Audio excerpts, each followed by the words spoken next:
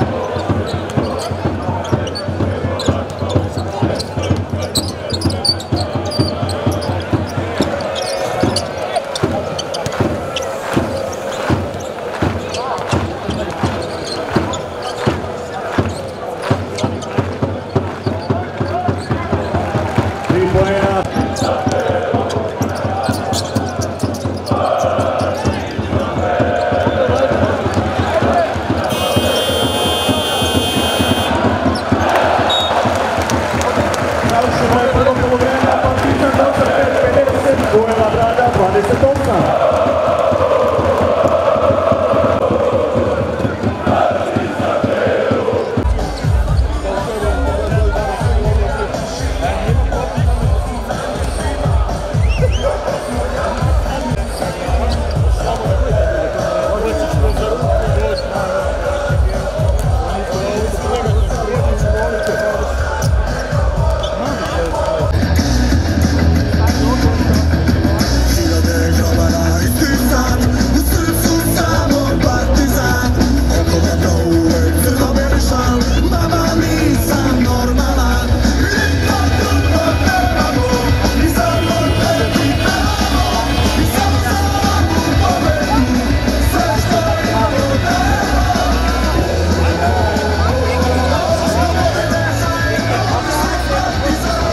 Evo čestitke javno pred kamerama za navijače TV Partizana. Hvala. Si slegli utisci, si imao vremena se odmoriš, jer ti je još zuji ušima posle jet laga i znaš gde si? Znam gde sam, ali nije se sleglo još, emotivno traje i dalje, iskreno i jako sam srećan zbog svega što smo uradili za Srbiju i stvarno ispunjenje tih nekih naših dečačkih snova, kao što sam već pomenuo. Treba će vremena da se malo odmorim, treba će vremena da se slegnu utisci i stvarno osjećaj i trenuci koje ću pamtiti ceo život i kojim ću svojim da će Bog potomcima prepričavati. Ti prije ovolika popularnosti ili izdržavaš ovoliko fotografisanja, potpisa i svega ostalog? Ja iskreno nemam... Van Zegeren. Pa ne, popularnost, mi smo svih 12 igrača i Bora koji nije mogao da nam pomogne na terenu, ali nam je pomagao na neke druge načine. Stvarno smo skupili, nismo osjećali tu neku popularnost, znali smo da nam je cilj da Srbiju usrećimo i u tome smo uspeli i živimo sad lepe trenutke i živet ćemo ih celog života. Koliko si dobio slobodno kad se prebacuješ na klupske obaveze? I dalje se tu sa Željkom. Pregovori traju? Traju. Šalim se, ne, imam dogovor stvarno koliko mi je potrebno. Odmorit ću narednih par dana, ići u moj Čačak. Ja ne mogu bez mog Čačka 2 dana, tako da ići u moj Čačak. To je to. Za kraj, kako ti se čine ovi momci sad? Fenomenalno i jedva čekam da se priključim i da krenemo u nove pobjede.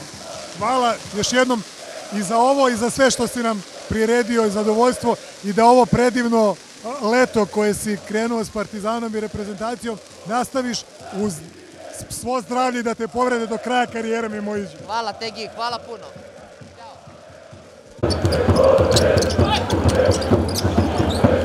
Trener Megru.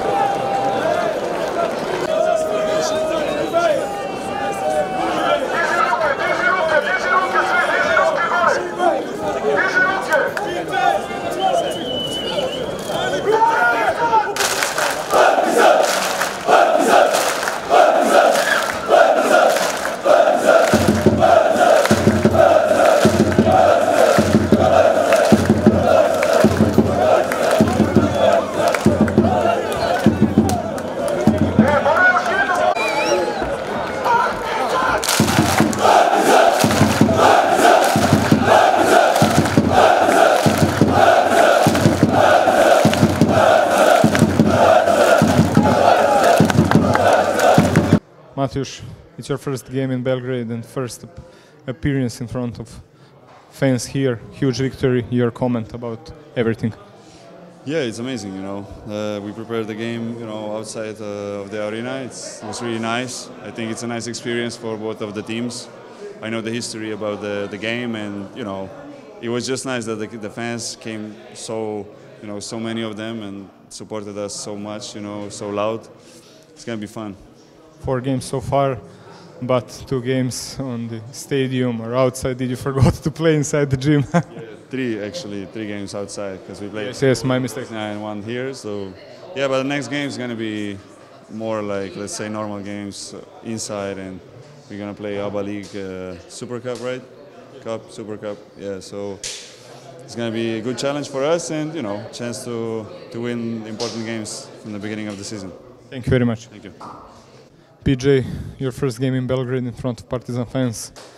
What are your first impressions? It was amazing atmosphere, man. I can see why they got that crown title of being the best fans in the league, or in the world at that. So, I'm definitely blessed to have this opportunity to play in front of them, and plan on taking advantage of it.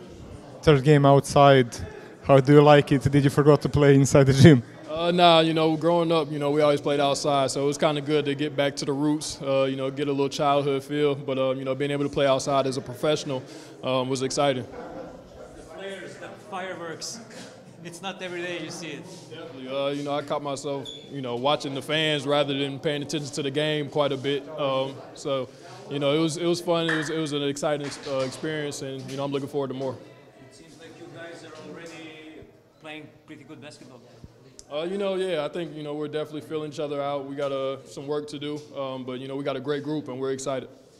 Frank, your first game in Serbia, first game in front of Partizan fans. How do you like it? Atmosphere, game, everything? That was fun. It was really cool. Atmosphere was great. Fans are wild. I've never experienced something like that before, so I can't wait to see what it's like in the arena itself. How do you comment the game? You had a very, very huge victory.